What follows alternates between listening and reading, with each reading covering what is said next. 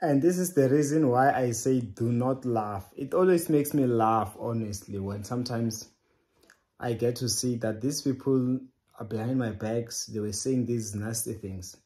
But before you know it, on their own, they start to fight.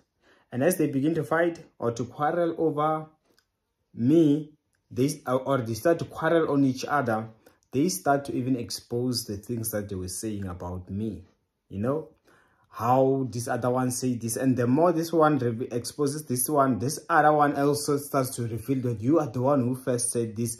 And at the end, you will see that now the two people who are ganging up, they are fighting each other. Therefore, I pray, may it be the case even in your case. Everyone that is ganging up, may they begin to quarrel on each other over you.